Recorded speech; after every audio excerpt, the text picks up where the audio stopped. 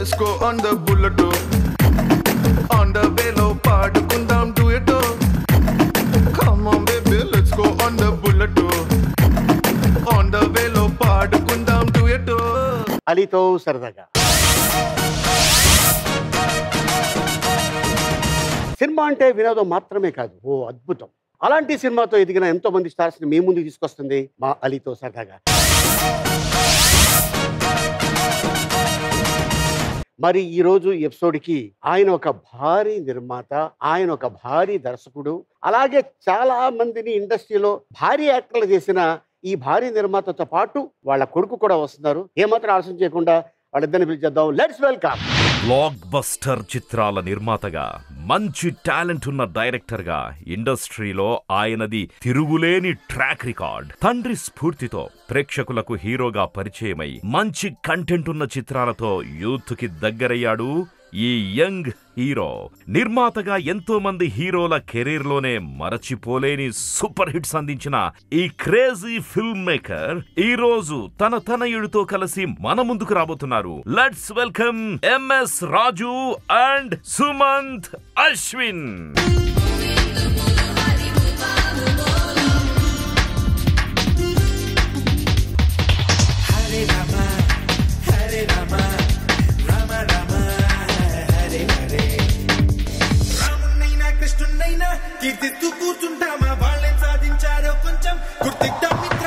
Welcome to అలీతో సరదాగా M.S.Raju గారు. Thank you. Sumanth Ashwin. Thank you sir. మిమ్మల్ని ఒకప్పుడు సంక్రాంతి రాజు గారు అనేవాళ్ళు. ఎందుకు వచ్చింది ఆ పేరు సంక్రాంతి రాజు గారు? సంక్రాంతి రాజు అంటే అది వరుసగా నేను అనుకోకుండాను నా కొన్ని ఫిల్మ్స్ చాలా పెద్ద పెద్ద హిట్స్ అయినాయి. అవును. అప్పుడు ఆ డేట్కి రావడం వల్ల దానికి ఆ పేరు ఇచ్చారు. మీ సినిమా వస్తుందంటే చాలా మంది వద్దులే ఆయనతో ఎందుకు మనకి పోటీ అని సందర్భాలు చాలా ఉన్నాయి. మీరు భయపెట్టిట్టాళ్ళని వస్త్రా అని. సో మీరు ప్రొడ్యూసర్గా ఎన్ని సినిమాలు అయినాయి? దాదాపు ఒక 13-14 ఫిల్మ్స్ మాత్రమే చేశాను ఇప్పుడు దాకా.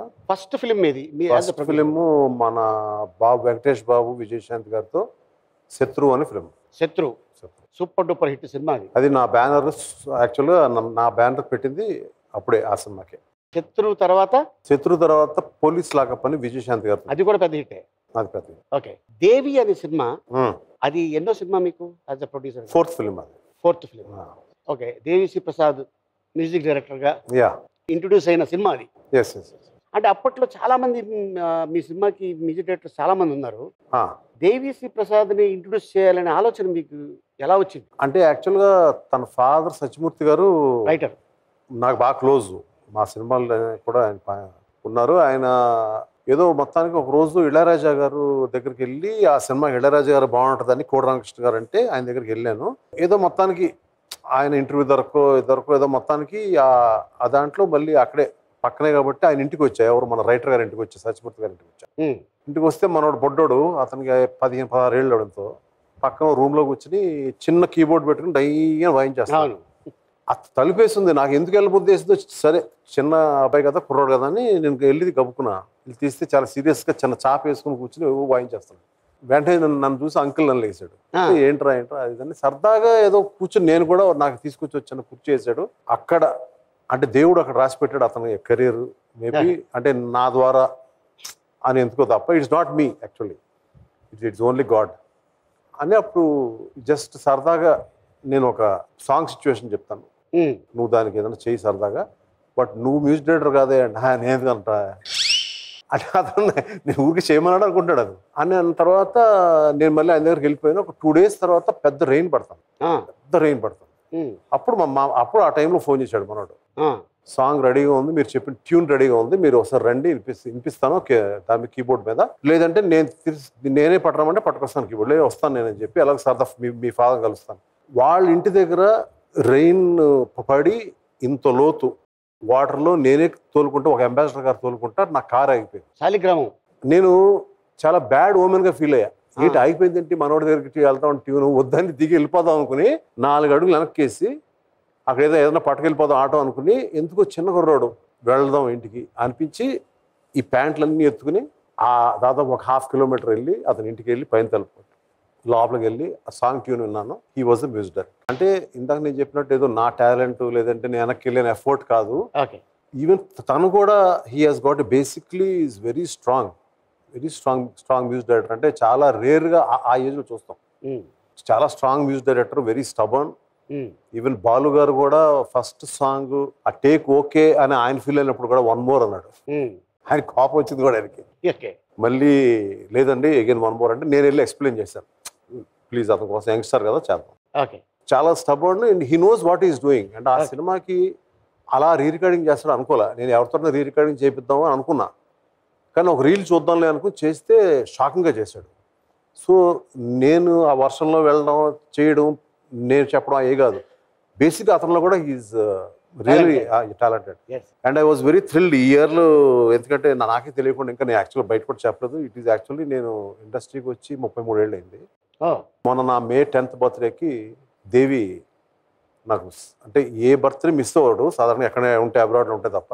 ఈసారి ఏం చేశాడంటే ఇట్ వాజ్ తనకు కూడా తెలియదు ఇది ఫలానా ఇయర్స్ అని చెప్పి. Just he made A call చేశాడు. చేస్తే దేవి వీడియో కాల్లో ఉన్నాడు, నేను ఏదో ఎవరితో మాట్లాడుతున్నాను, నేను ఫోన్ ఎత్తలా.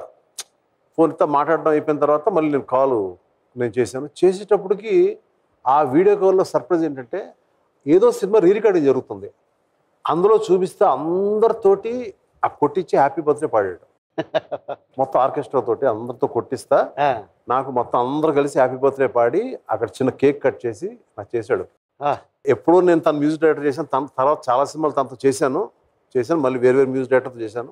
బట్ తను గుర్తుపెట్టుకుని తను ఆర్కెస్ట్రా తోటి పాడించాడు. I was very thrilled this year. Super. అలాగా యాజ్ మ్యూజిక్ డైరెక్టర్గా దేవి ఆర్టిస్ట్ని ఏమన్నా ఇంట్రొడ్యూస్ చేశారా? ఆర్టిస్ట్ని తెలుగు ఇండస్ట్రీకి ఇంట్రొడ్యూస్ అంటే ఒకటి మా అబ్బాయిని ఇంట్రొడ్యూస్ చేశాను, ఒకటి మేబీ త్రిషాని తెలుగు ఇండస్ట్రీకి ఇంట్రొడ్యూస్ చేశాను.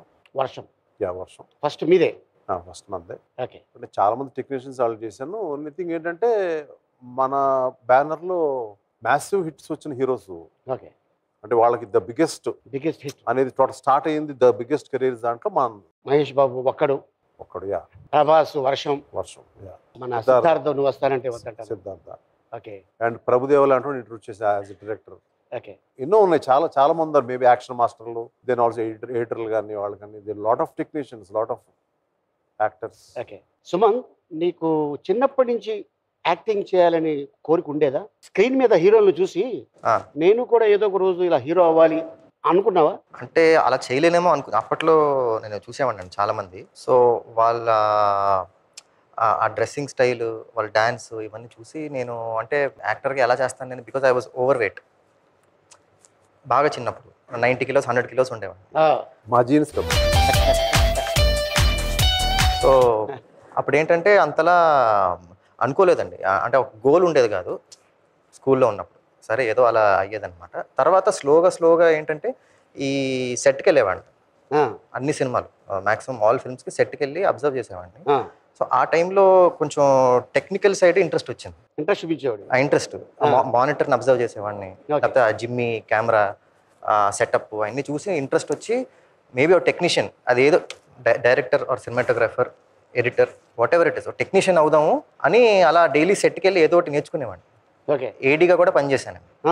వర్షం సినిమాకి చేశాను. అంటే అరకులో షెడ్యూల్ చేశాను అనమాట. అలా నువ్వు వస్తానంటే కానీ అన్నీ కూడా నేను డైలీ వెళ్ళి అంత అబ్జర్వ్ చేసేవాడిని. మెల్లగా ఏమైందంటే చిన్న ఫ్యామిలీ ఫంక్షన్స్ అవి ఉంటాయి కదండి, ఆ ఫంక్షన్లో ఏంటంటే చిన్న పర్ఫార్మెన్స్, డ్యాన్స్ ఇలా చేసినప్పుడు అందరూ ఎంకరేజ్మెంట్ ఇచ్చేవారు. అది నాకు నచ్చేది అనమాట. ఎంకరేజ్ చేస్తామంటే ఎంకరేజ్ చేస్తున్నారు ఇది అది. సో అది మెల్లగా ఏం చేశానంటే వెయిట్ తగ్గానండి. వెయిట్ తగ్గి అంతా ఇది చేసిన తర్వాత అప్పుడు అక్కడి నుంచి ఒక ఇంట్రెస్ట్ స్టార్ట్ అయింది. ఓకే. సినిమాలు ఇలా చేయొచ్చు, ఇంకా చాలా సినిమాలు చూసేవాడిని. ఇలా ఆర్టిస్ట్గా ఇలా చేయొచ్చేమో అలా చేయొచ్చేమో, మెల్లగా అక్కడి నుంచి ఒక ఇంట్రెస్ట్ స్టార్ట్ అయింది. సో అలా స్టార్ట్ అయింది. టోటల్గా ఎన్ని సినిమాలు యాక్ట్ చేసావు హీరోగా? 11 అండి. 11. ఓకే. సో ఫస్ట్ తూనిగా కదా? యా, 2012. నువ్వు హీరో.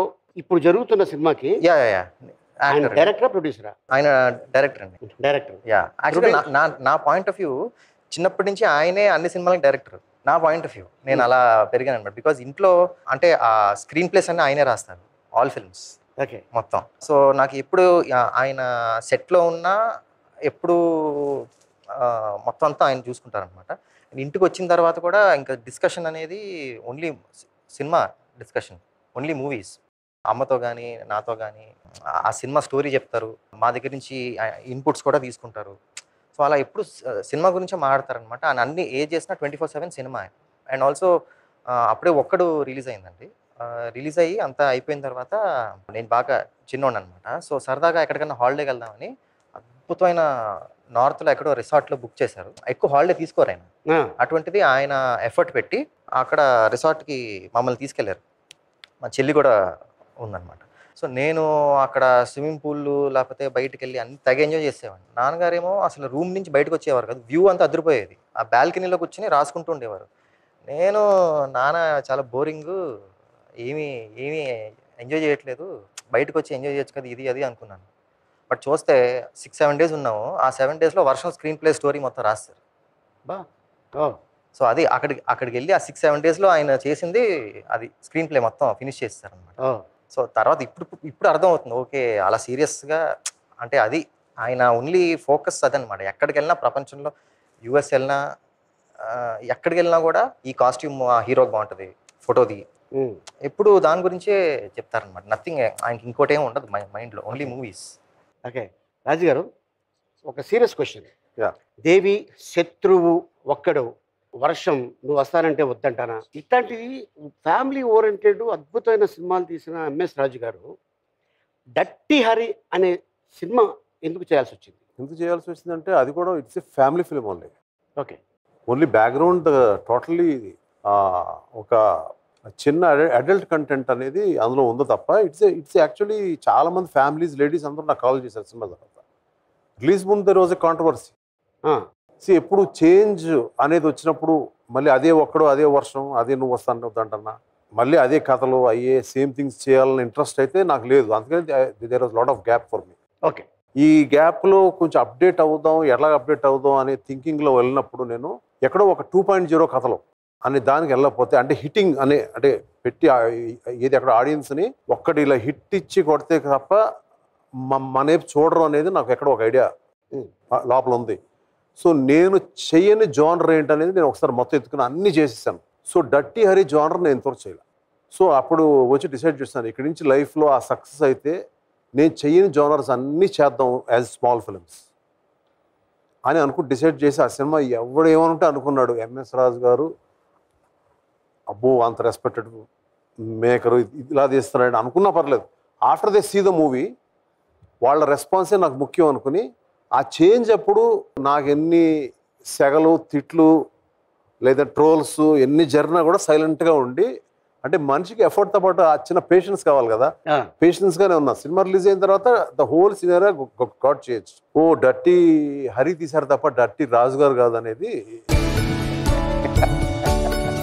డట్టి హరి సినిమా డైరెక్టర్ తప్ప అని అర్థమైంది. సో ఇప్పుడు చేసిన సినిమా, ఇప్పుడు చేసే ఫిల్మ్ పేరు 7 days 6 nights. 7 days 6 nights, 6 రాత్రులు. ఎందుకు 7 ఉదయాలు 6 రాత్రులు. రాత్రుల్లో నువ్వు రాత్రులు ఎందుకు అన్నావు ముందు? ఇదేంటండి ఇది? రాత్రి పగలు కష్టపడి రాసే స్క్రిప్టే అంచేత రాత్రి పగలు అంటే వేరే హెర్గోకు. సేమ్ టైం ఏంటంటే ఈ సినిమా టైటిల్ అనౌన్స్ చేయగానే ఇట్ వాజ్ మన ఈ Covid situation almost 3rd wave ముందు ఎప్పుడో ఈ సినిమా స్టార్ట్ చేసినప్పుడు. So there was a little హిక్అప్, అంటే కొన్ని ఛానల్స్ కానీ అవి కానీ మళ్ళీ రాజు గారు ఇంకో కైండ్ ఆఫ్ డట్ హెరిలాని 7 days 6 nights మళ్ళీ అక్కడ గోవా అంట షూటింగ్, గోవాలో అమ్మాయిలు అంతా సరదాగా హ్యాపీగా ఇట్లాగేదో మొత్తం ఎంజాయింగ్ ఏదో మొత్తానికి అట్లా ఉంటుంది అనేది అలాగే వచ్చింది.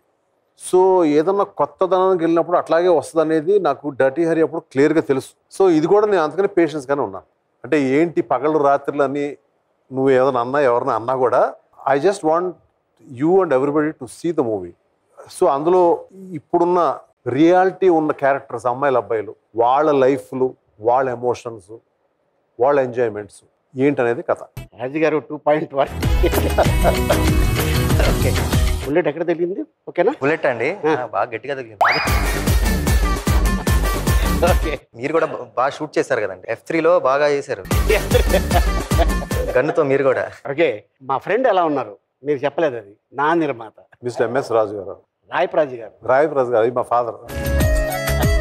మా ఫాదర్ వల్లే కదా నువ్వు నాకు పరిచయం చిన్నప్పటి నుంచి. అవును. అంటే నేనేదో చిన్నప్పటి నుంచి మనతో ఫ్రెండ్స్ అనుకుంటారు. మీరు నేను ఆల్మోస్ట్ పెద్దోడు. ఆ ఏజ్ ఆ ఏజ్, నాకు ఒక 10 11 ఉంటుంది అంతే కదా. ఆ టైంలో నేను బెల్లు కొట్టా, డోర్ తీసి యారు వేణం అన్నాడు. యారవాణం యారవాణం కాదు, రాయప్రసాద్ గారు ఉన్నారా, ఓ తెలుగా కూర్చో పిలుస్తాను అన్నాడు. అప్పుడు వర్షం మనకి అవును అవును దండయాత్ర, అవును. సోమన్ బాబు గారు, కె బాపయ్య గారు, జయసుధ గారు. జయసుధ గారు, మీ ఫాదర్ ప్రొడ్యూసర్. దాంట్లో నాతో పాటు ఒక 5 6 మంది పిల్లలు ఉండేవారు. ఆ, ఏవిఎంలో ఆ. షూటింగ్ చేసాం. తర్వాత ఆ సినిమాకి ఓ పెద్ద ఆయన ఉండేవారు, జుబ్బా వేసుకొని పంచి. సుబ్బారావు సుబ్బారావు గారా? మేనేజర్. సార్ ఉన్నారా? ఎక్కడ ఈ ఇంకా తెలియదు ఎప్పుడు కదా, ఇట్ ఇస్ లాంగ్ లాంగ్ ఎక్కువ. అవును, ఒక బ్యాగ్ ఉండేది సంకలో.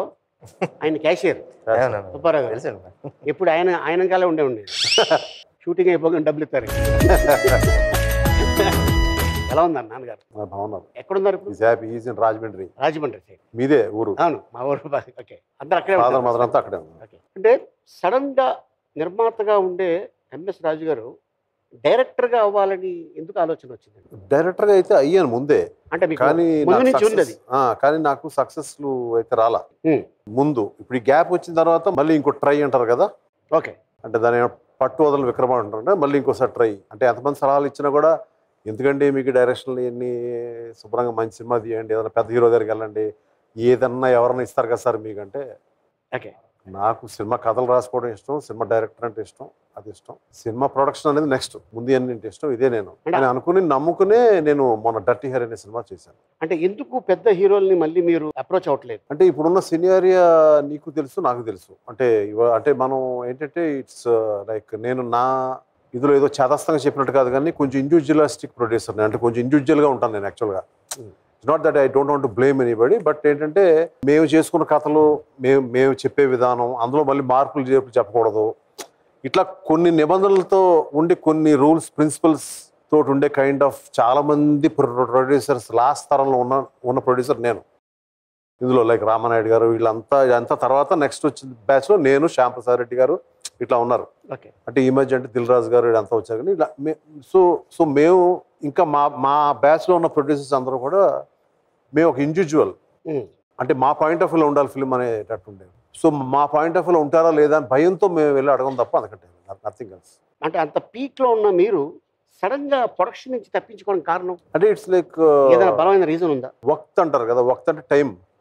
ఇన్ ద టైం మనకి లోపల మనం సినిమా చేయకుండా, లేదంటే మనకు ఆ మూడ్లో లేకుండా, సో ఎక్కడో ఇప్పుడు కాదులే తర్వాత we need some time to, అంటే వెన్ వి గివ్ ఒక, అంటే నేను అనుకున్నంత రేంజ్ ఫిల్మ్స్ లైక్ నువ్వు వస్తానొద్దంటున్న వరకు చాలా మంచి ఫిల్మ్స్ చేశాను నేను. లైక్ దాని తర్వాత సినిమాల ఆట, మస్కా లాంటి సక్సెస్ అయినా కూడా, లేదంటే పౌర్ణమి, వాన లాంటి ఫ్లాప్ అయినా కూడా, నాకు ఎందుకో ఆ రేంజ్ ఫిల్మ్స్ అనేది నేను ఎందుకో థింక్ చేయలేకపోతున్నాను అనే దానివల్ల, లేదంటే ఇతరత్ర ప్రాబ్లమ్స్ వల్ల అవ్వచ్చు, ఏదైనా కావచ్చు, అన్ని కలిసికట్టుగా చేరి ఓ 10 ఏళ్ళు నేను I was a bit plus at the same time మా అబ్బాయి కెరీరు.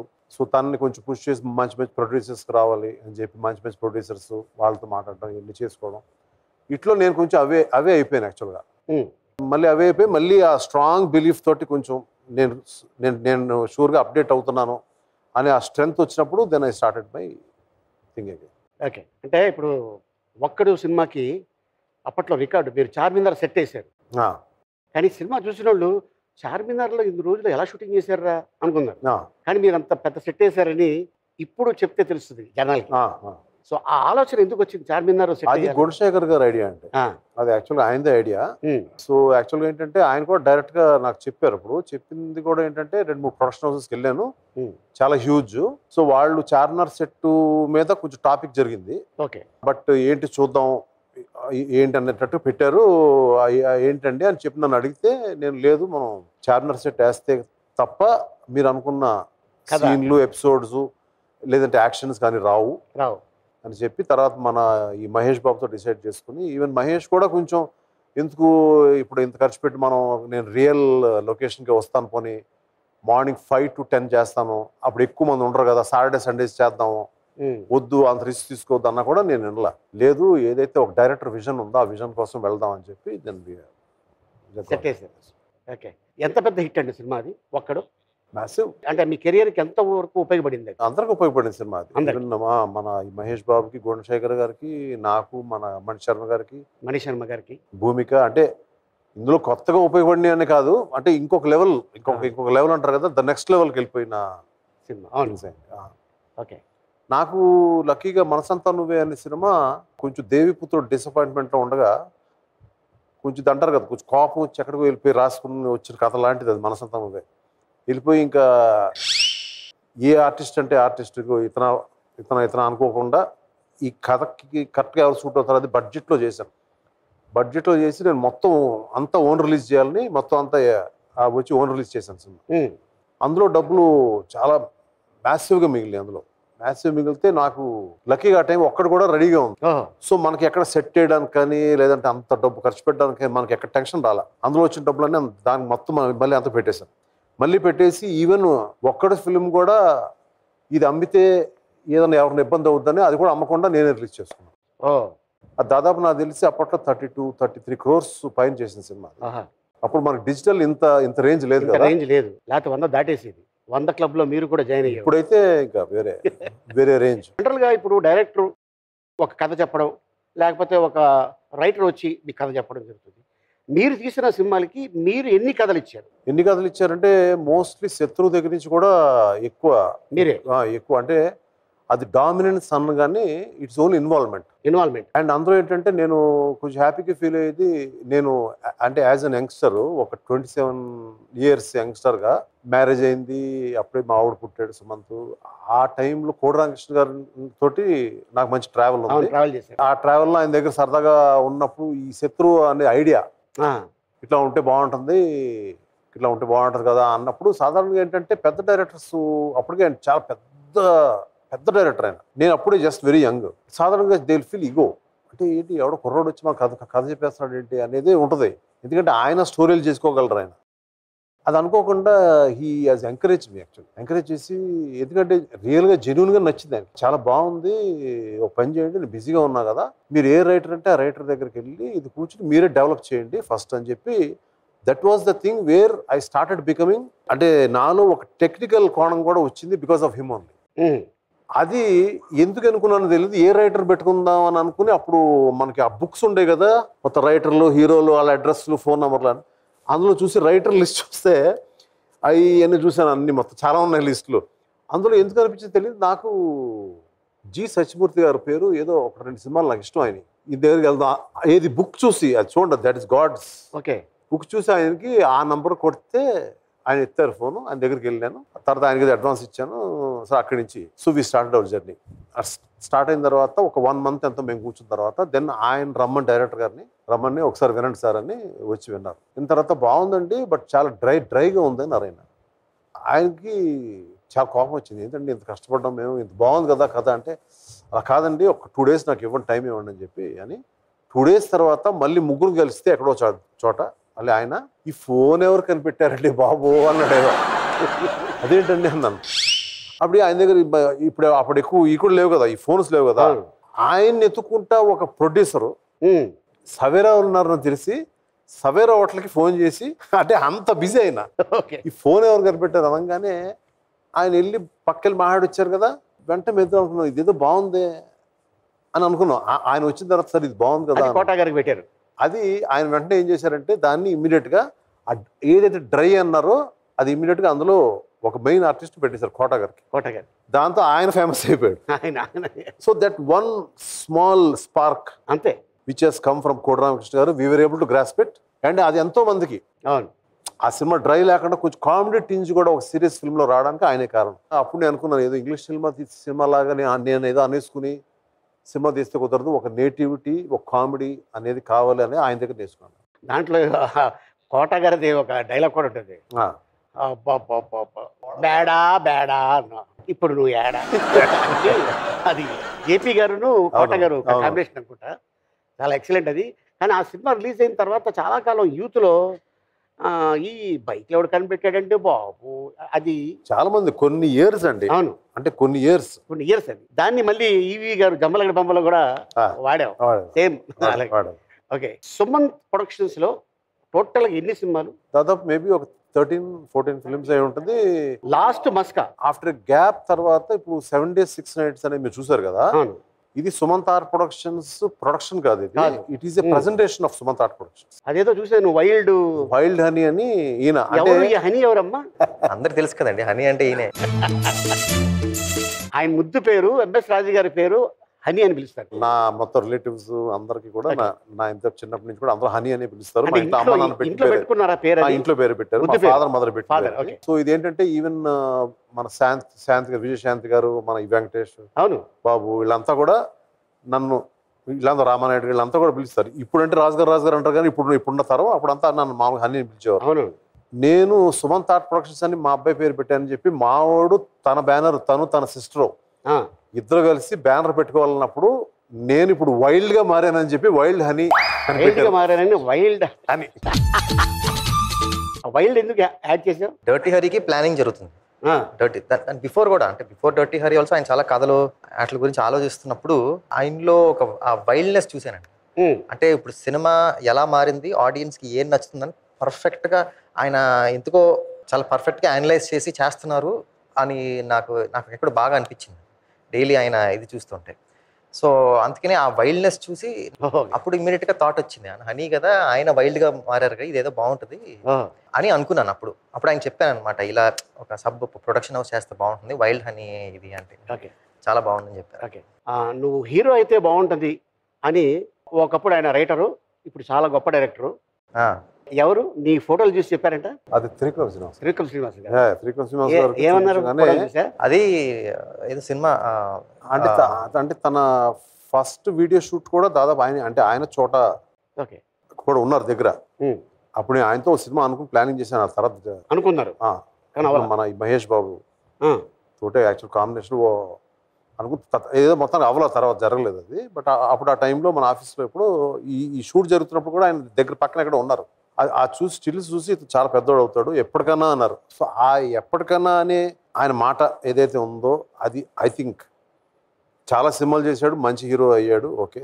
కానీ ఎప్పటికన్నా పెద్ద హీరో అనేది will start from this wild honey with 7 Days 6 Nights అని నేను అనుకుంటున్నాను. Okay, super, all the best. Thank you sir. ఎందుకంటే నాన్నగారు భారీ నిర్మాత, మంచి నిర్మాత, పెద్ద హిట్లు ఇచ్చిన నిర్మాత.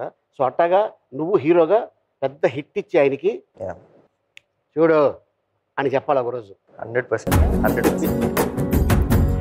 మీరు చాలా మందికి మంచి మంచి కథలు ఇచ్చారు కదా, మీ వాడి కోసం ఏమైనా కథ అనుకున్నారా? ఇప్పుడున్న స్ప్రీ అంటే ఏంటంటే, నాకు సునీల్ నాకు బాగా క్లోజ్. ఓకే, నీకు కూడా బాగా క్లోజ్గా సునీల్. అవును.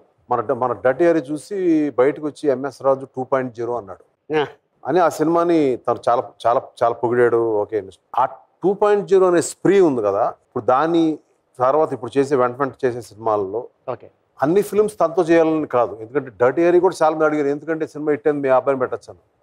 ఆ క్యారెక్టర్ కింద సూట్ అవ్వడం 7 Days 6 Nightsకి అది కరెక్ట్గా సూట్ అవుతాడు.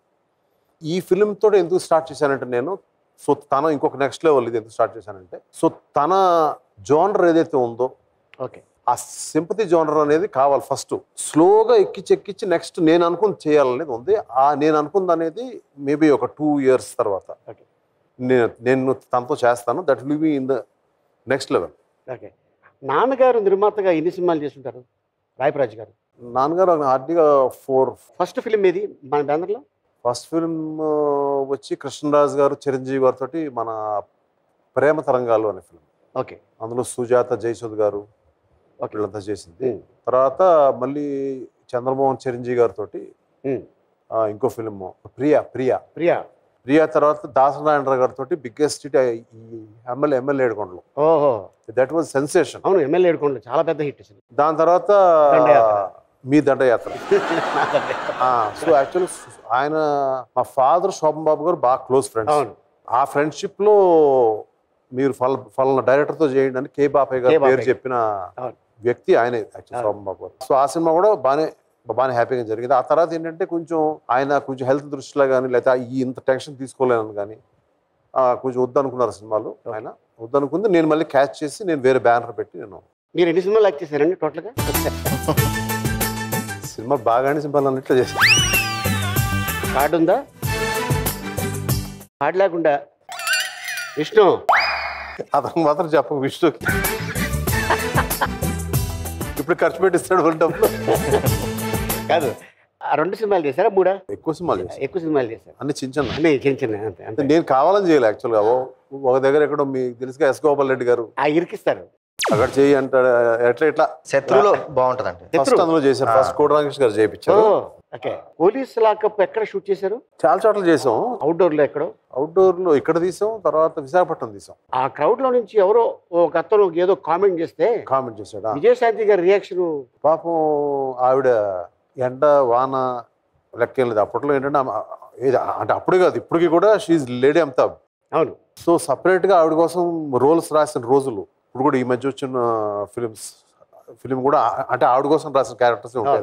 సో అక్కడ చాలా కష్టపడి ఒక యాక్షన్, రాజు మాస్టర్ గారు యాక్షన్ కష్టపడి చేస్తున్నారు. కొన్ని 100 మంది crowd railway somewhere around track చేస్తుంటే 100 మంది దాంట్లో నుంచి ఆవిడ ఇలా పల్టీలు కొట్టి ఏదో చేస్తున్నారు. ఆవిడ పల్టీలు కొట్టడం అంటే మనకైతే మొత్తం ఇదైపోతుంది శరీరం. టేక్ 1 టేక్ 2 జరుగుతుంటే అప్పుడు ఏదో ఎవడో కామెంట్ చేశాడు ఎక్కడ దూరం నుంచి. ఆ హీట్ ఉంటుంది కదా, ఎండ వేడి, మంచి హాట్ సమ్మర్. ఆవిడ ఎందుకు కోపం వచ్చిందో తెలీదు. తప్పని తీసి ఆ మాస్టర్ దగ్గర ఎవరి దగ్గర రాడ్ ఉంది తీసుకుని నీ ఇదే డైలాగ్ నాకు ఇప్పటికీ గుర్తుంది. నీ లోపల ఇది వచ్చేసింది బయటికి అని వాళ్ళ మీద పెడితే మేమందరూ హ్యాపీ. అక్కడి నుంచి మేడం సారీ అన్నాడు అతను ఎవరో. అప్పుడు చెప్పింది అని గట్టిగా అరిచింది. చూడు ఎంత కష్టపడి చేస్తున్నా, ఒక ఆడపిల్ల కదా, ఏదో పిచ్చి పిచ్చి కామెంట్ చేస్తానంటే అందరూ ఆడిని తీసుకెళ్ళిపోయారు పక్కకి. ఆ తర్వాత మేము అంటే అంత ఈవెన్ మొత్తం చుట్టూ అప్పుడు ఏమి మనకి బస్సులు కార్వాన్లు గిర్వాన్లు ఏం లేవు. అక్కడే కదా అన్ని ఏం చేసినా కూడా మొత్తం జనం మధ్యలో. సో అది నాకు ఆ సినిమాకి బాగా గుర్తుండిపోయిన. ఎప్పుడన్నా మేము సరదా కలిసినప్పుడు ఆ రోజు నువ్వు అన్నావు శాంతి ఇట్లాగా అని అంటూ ఉంటాను. ఆమె కూడా నవ్వుతూ ఉంటుంది సరదాగా. So that was one of the good things. Okay. ఏంటి చిన్నప్పుడు నాన్న ఒకసారి బాగా ఎరగొట్టారంట నిన్ను? చిన్నప్పుడు అండి స్కూల్లో ఏదో చేసావని ఎక్కువగా 2-3 సార్లు కొట్టినట్టున్నారు. అంటే మరీ గట్టిగా కూడా కాదు, చిన్నగా ఏదన్నా ఇది చేస్తాను. చిన్నగా ఏం చేస్తావు? ఒకవేళ ప్రిన్సిపల్ ఎవరన్నా కూడా ఇలా పేరెంట్ని పిలవండి, బాగా అంటే బాగా ఎక్కువ అల్లరి చేస్తున్నావు పిలువ అంటే నేను ఎక్కువ అమ్మకే చెప్పుకునేవాడిని. ఆయన చెప్తే మళ్ళీ ఏమంటారా అని. సో అమ్మే వచ్చేవారు, వచ్చి ప్రిన్సిపల్ కలిసేవారు. ఆయన వరకు వెళ్ళేది కాదు. ఓకే. నాకు చిన్నప్పుడు ఒకసారి అప్పుడు కొట్టారు, నాకు తెలీదు అప్పుడు కొట్టారు లేదో. నేను చెన్నై రోడ్లో వెళ్ళండి, చెన్నైలో. అక్కడి నుంచి ఒక 15-20 మినిట్స్ వాక్ అనమాట స్కూల్కి. సో ఒకరోజు బాగా చిన్నపిల్లండి, బాగా ఇది. సో ఆయన ఏంటంటే బాగా ఈజ్ వెరీ సున్నితం. అంటే ఎవ్రీ సెకండ్ నేను ఏం చేస్తున్నాను, ఎక్కడున్నాను ఆయన ఇది పెట్టుకుంటారు. స్కూల్ అయిపోయింది, నేను వెయిట్ చేస్తున్నానంటే అందరు పేరెంట్స్ వచ్చి వాళ్ళు తీసుకెళ్ళిపోతున్నారు, బస్సులు వెళ్ళిపోతున్నాయి. నేను నాకు తెలుసు 15-20 మినిట్స్ ఎంతసేపు వెయిట్ చేశాను, ఎవరు రాలేదు. సరే అని మరి అప్పుడు నేను గేట్ బయటకు వచ్చేసి వాచ్మ్యాన్ చూడకుండా అక్కడి నుంచి పేమెంట్ మీద మెయిన్ రోడ్ మీద నడుచుకుంటూ ఇంటికి బయలుదేరాను నేను. సో అప్పుడు నాకు తెలిసి నాన్నలు వచ్చేసినట్టున్నారు, నా కోసం వచ్చినట్టు నేను కనపడలేదు. ఓకే. సో ఆ కంగారులో మళ్ళీ బ్యాక్ వచ్చారు, మళ్ళీ ఇంటికి వచ్చారు. అప్పుడు కొట్టారు లేదు నాకు గుర్తులేదు, బట్ కొట్టినట్టున్నారు.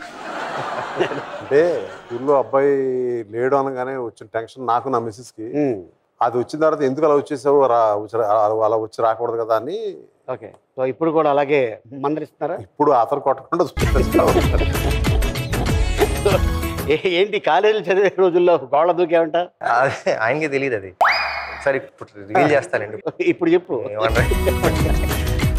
యాక్చువల్గా అప్పట్లో ఏంటంటే కొత్తగా పార్కూర్ అని వచ్చింది. పార్కూర్ అని ఫ్యాసినేషన్, అందరు టీనేజర్స్, యంగ్స్టర్స్, సినిమాలో హీరోలు కూడా ట్రైనింగ్ తీసుకుని గోడల మీద నుంచి అలా జంప్ చేయడాలు యూట్యూబ్లో కూడా చాలా వీడియోస్ ఉన్నాయి. సో అప్పుడే ఏదో ట్రైనింగ్ తీసుకుంటున్నాను అనమాట. జిమ్నాస్టిక్స్ అవి చేయడం, పార్కూర్ ఎలా చేయాలి, చిన్నవి అప్పుడే స్టార్ట్ చేశాను అనమాట. ఓకే. సో ఆ టైంలో ఫిల్మ్ నగర్ హౌస్లో అండి. సో కింద నుంచి మామూలుగా వెళ్తే బయటకు వెళ్తే పట్టేసుకుంటారు అనమాట. అంటే ఈ టైంలో ఎక్కడికి వెళ్తున్నారా ఏంటి ఇది. ఫ్రెండ్స్ ఏమో నైట్ బాగా ఎంజాయ్ చేసేవారు, అంత ఇది నాకు కూడా ఉండేది అలా బయటకు వెళ్దాం. సో ఎవరికి తెలీదు, నేను పైన బాల్కనీ 2nd ఫ్లోర్, అక్కడి నుంచి గ్రౌండ్ ఫ్లోర్ గేట్ వరకు కూడా నేను అక్కడి నుంచి బాల్కనీ మీద నుంచి కింద చిన్న అక్కడికి జంప్ చేసి, అక్కడి నుంచి ఇంకో చోటికి జంప్ చేసి, అక్కడ గాడ్ ఉంటే అక్కడ జంప్ చేసి, అక్కడి నుంచి కార్ ఉంటే కార్ మీద దుంకి అలా దిగితే వాచ్మ్యాన్ చూసేవాడు. అలా వాచ్మ్యాన్ చూస్తే చెప్పొద్దు అంటే ఓకే, అవన్నీ అతనికే తెలుసు. అలా ఆల్మోస్ట్ డైలీ 6 months అలా చేశాను. ఇప్పుడు ఇంటికి ఎక్కడికి వెళ్ళాడు రాత్రి? అంటే ఇప్పుడు తెలుసు నాకు. చెప్పు. నైట్ 2 o'clock 3 o'clockకి ఇడ్లీ దొరికేదండి మంచిది ఇక్కడ. ఇడ్లీ ఫిష్ రెడ్డియా? వైట్ ఇడ్లీ, గీ ఇడ్లీ సాంబార్. కాదు నేనేమంటానంటే అది నాకు ఇడ్లీ అని చెప్తే నేనే తెలుస్తాను కదా, ప్రాబ్లం ఏంటి? అప్పుడు ఇంట్లో చేస్తే అమ్మ పెట్టదా? ఆ ఇడ్లీ బాగుంది, మిడ్ నైట్ ఇడ్లీ బాగుంటుంది. నీతో పాటు ఇంకా వేరే వాళ్ళు కూడా ఉంటారా? ఫ్రెండ్స్ 2-3 దాని తర్వాత రెస్ట్రిక్షన్ లేదు. కాలేజ్ అయిన తర్వాత నో రెస్ట్రిక్షన్. అప్పుడు ఫ్రీగానే వదిలేసేవారు. ఇదంతా ఫ్రెండ్స్ అంటే ఎవరుండేవారు? ఫ్రెండ్స్ అంటే అమ్మాయిలా అబ్బాయిలా? అబ్బాయిలే. అబ్బాయిలు అయితే వేస్ట్ బోర్. కాదండి, ఎప్పుడు అశ్వినికి ఇంటి వాడిని ఎప్పుడు చేస్తారు? ఇంటి వాడిని చేసేస్తాం లాస్ట్ ఇయర్, అయిపోయింది కదా. చేస్తారా? చేస్తాం.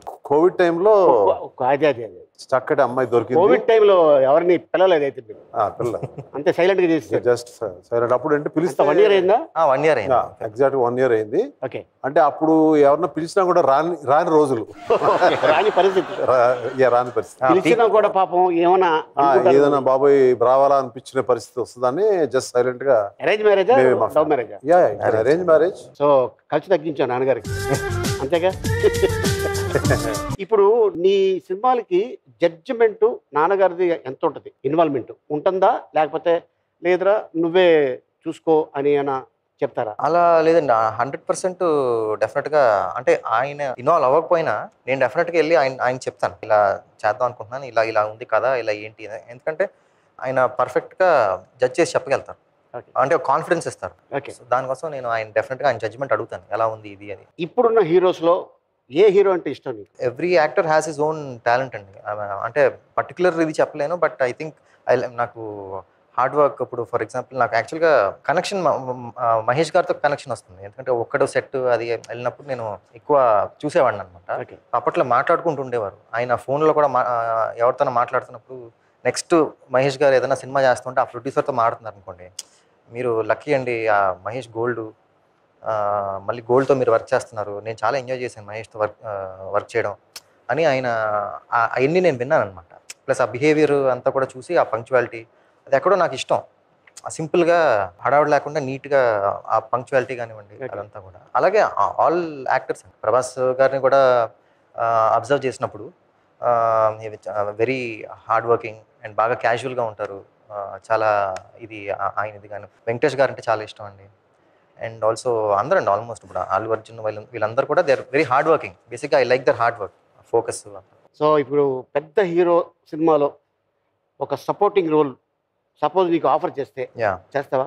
డెఫినెట్గా అండి. ఇట్ డిపెండ్స్ అపాన్, అంటే అది డెఫినెట్గా హెల్ప్ అవుతుంది, చేస్తే హెల్ప్ అవుతుంది.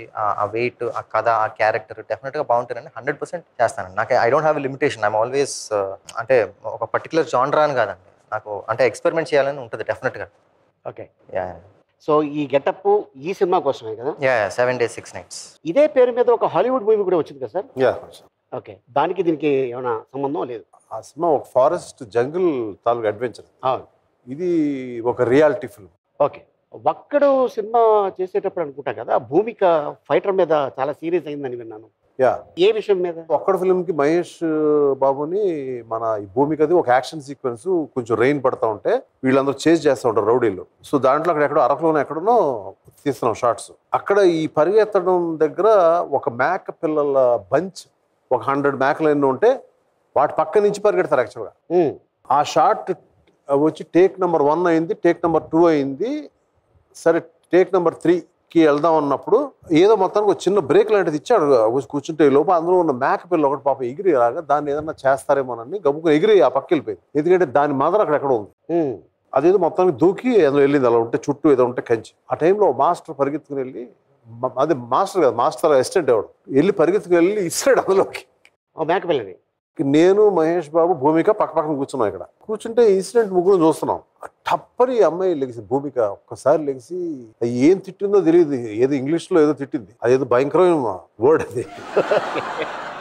అంటాడుగా ఆడికి పాప అర్థం కాలేదు. పాప హీరోయిన్ ఆయన ఎందుకు తిడుతుంది అనేది. పాప అతను చేసే పని అతను చేశాడు. అంటే ఆ అమ్మాయి ఉద్దేశం ఏంటంటే ఒక మేక పిల్లని ఇంతే ఉంది పిల్ల, దాన్ని ఏంటి అలా ఇస్తాడు ఏంటి అసలు అనేది గట్టిగా అమ్మాయి.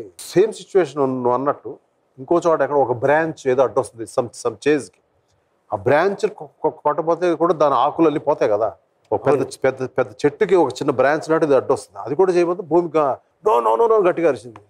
ఓకే. ఆ పిల్లలకి ఆ తాలూకు యానిమల్స్ మీద ఉన్న ప్రేమ ఉన్నప్పుడు అప్పుడు మాకు అర్థమైంది ఓకే ఎందుకు తను అరిచింది భూమిక అనేది. ఓకే. సో ఇప్పుడు కూడా అనుకుంటామంటే మాకు చాలా ఇప్పుడు నువ్వు జస్ట్ గుర్తు చేసావు నాకు చాలా సూపర్ సార్. సో మీ ఇద్దరికి 7 days 6 nights ఇది 3 పువ్వులు 6 కాయల్లాగా మీకు పెద్ద విజయాన్ని సాధించాలి. అలాగే అశ్విన్కి అవ్వచ్చు, మీకు అవ్వచ్చు. So all the best and మంచి సక్సెస్ బాటలో థ్యాంక్ యూ నువ్వు ఉండాలి. Thank you so much Ali. And ఎందుకంటే మీ ఫ్యామిలీతో నాకు చాలా attachment. Yeah boss is back లాగా రాజు గారు బ్యాక్ మళ్ళీ వైల్డ్ అంతే వైల్డ్ హనీ. సో మీ ఇద్దరికి all the best. Thank you Ali. Definite గా ఈ సినిమా సక్సెస్ అవుతుందని నేను 100% నమ్ముతున్నా. నీ మాటలు అనేది డెఫినెట్ గా అవుతాయని నాకు ఎందుకు దేవుడి పై నుంచి ఒక చిన్న బ్లెస్సింగ్. మీరందరూ బాగుంటేనే కదా మేము బాగుంటాం. అంతే కదా. And even wish you all the best, Ali, for you also. Thank you. And for your shows and for all your movies. Thank you. And wish you all the best. Thank you audience. మళ్ళీ వచ్చే వారం ఎపిసోడ్లో కలుసుకుందాం. Till then good night, శుభరాత్రి, శుభ.